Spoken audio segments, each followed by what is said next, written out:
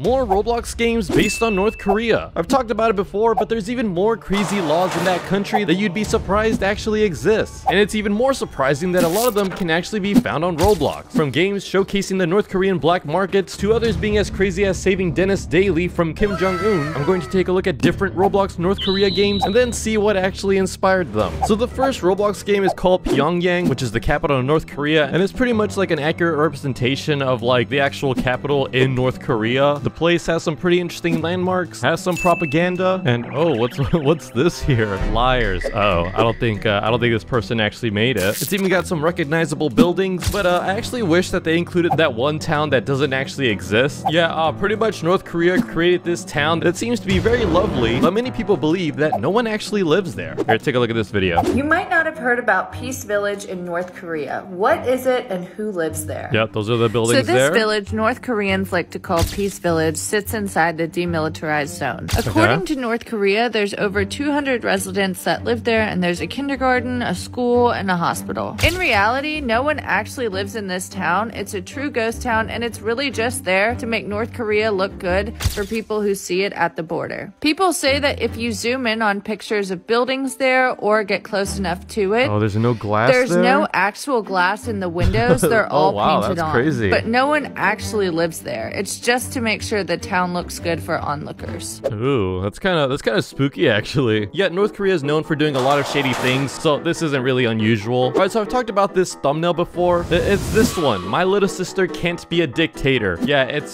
Kim Jung Un right there, along with his sister looking like a ooh girl. But let's see what the game actually has in store for us. Is this gonna be Ubu North Korea? Oh no, it's just very political. Okay, I'm in a North Korean uniform and everything. Oh, this can't be good.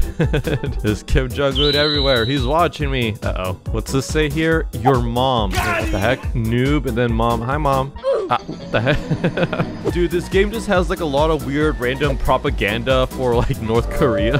They just have some of the landmarks here. But going back to the Ubu thumbnail of his sister, at one point, a lot of people on TikTok started actually like simping for Kim Jung Un's sister. Yeah, they would make like different fan cams for her and everything, but it should be well known that Kim Jung Un's sister is just as bad, if not even worse, than her brother. This is the most dangerous woman in the world. Let's see. Her name is Kim Yo-jong, and she is the sister of the dictator of North Korea, Kim Jung Un. Although she has lived most of her life privately, she is referred to as the second in command and closely advises her brother on allegedly committing awful acts on North Korean citizens. This is true. She's allegedly been accused of forcing people who don't agree with her opinions into labor camps and censors the media to make her and her family look good. Not to mention the countless amounts of people that she's been responsible for unaliving. In fact, when the president of South Korea offered her country help, she told him to quote-unquote shut his mouth. She is the enforcer and is the one making all of the tough decisions behind the scenes, with many calling her role sinister and evil. She does look pretty creepy actually. Very serious. Why is she fine though? Jeez, okay. Okay, hear me out. I can fix her. TikTok's too unhinged sometimes. Yet one of the craziest things that she's done is blow up this building here that was used as a communication tool for government officials from North Korea and South Korea to meet.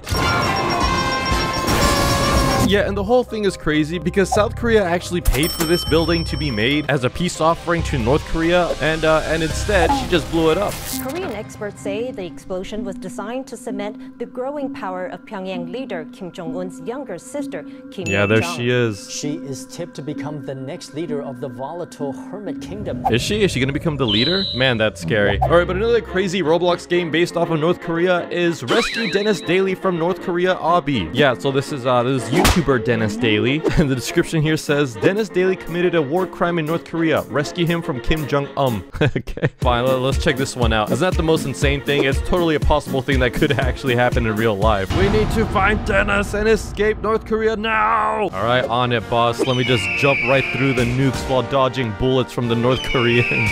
Oh gosh, we don't have much time left. Hurry before the guards spot us. All right, let me just get through this maze and avoid the North Korean guards here. Oh no, I got attacked by one of them. All right, where's Denis? Denis is through the fire. All right, let's go rescue him. Denis, we're here for you, buddy. I think that's where Denis is. What, in that building with the nuclear missile? All right, let's go. You need to save Denis from Kim Jung Un before he explodes the nuke and kills us all. Okay, fine. Where is he? Where's Kim Jung? Oh, is this Kim Jung Un? I'm gonna kill Denis Daily. Why is his head gone? I mean, at least they got his body size right. Okay, there's Dennis. Let's just free him here. Dennis, what are you doing? Oh. What the heck happened to Dennis there?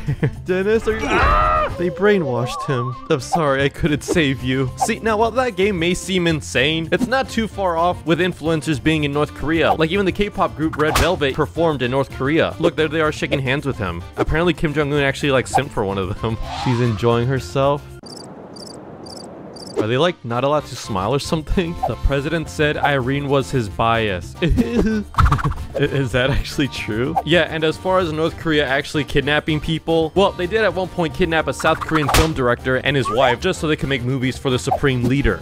Here, take a look. In 1978, North Korean agents kidnapped South Korean film director Shin Sang-ok and his wife, actress Cho Yun-hui, for the sole purpose of producing critically acclaimed films. Yeah, apparently the supreme leader Kim Jong-il really loved films, so he kidnapped them so they could make films just for him. The two remained in captivity for 8 years, until 1986, when they escaped and sought asylum in the United States. Shin continued to produce and direct films in America. Dude, that's awesome that even after he escaped, he continued to do what he loved. Yeah, so on the Wikipedia, it says that he was abducted in Hong Kong, and then 6 months later, his wife would get abducted. After 3 years in prison, Shin was united with Choi, and the two were instructed by Kim Jong-il to make films for him in order to gain global recognition in the North Korea's film industry. That's a thing. After making many films for Kim in 1986, Choi and Shin escaped from North Korean supervision to a US assembly while in Vienna. But yeah, they made a lot of North Korean films, such as their own Godzilla movies, Pulgasari. Glad that they escaped though. This is an update picture of them many years after they had escaped North Korea. They look extremely happy, and honestly, it's crazy that they were stuck in North Korea for 8 years. How about we take a look at this game, North Korea 1984, where we could see a more accurate rendition of North Korea outside of the city. Yeah, so here's some of the buildings and houses. I actually like the aesthetic of this game. It looks really interesting. So what's here? Oh, geez, I don't know how to speak this language. Oh yeah, there's the supreme leaders up there. Always gotta have those in the markets. So I'm not actually sure. Are these supposed to be like the black markets in North Korea? Yeah, for those of you who don't know, since many North Korean people are incredibly poor, they're often forced to open black markets. And yes, it's incredibly illegal, but the government has become more lenient towards them because the majority of North Koreans have become dependent on black markets for their survival. Oh yeah, this image kind of looks similar to the one from the game. Yeah, it's a lot of stuff that they sell there is street food, car batteries, rice cookers, cosmetics, DVD players, motorcycles. Many of the brand labels on goods for sale are fake and pretend to be South Korean made goods. Oh, that's actually kind of smart in a way. Yeah, here's some more images of people literally selling goods from their backs, and even some just cooking alongside the streets. Yeah, the whole thing is insane, and what's crazy is that a lot of these Roblox games aren't so far off from the truth. But yeah, if you guys like this video, don't forget to subscribe. Goodbye.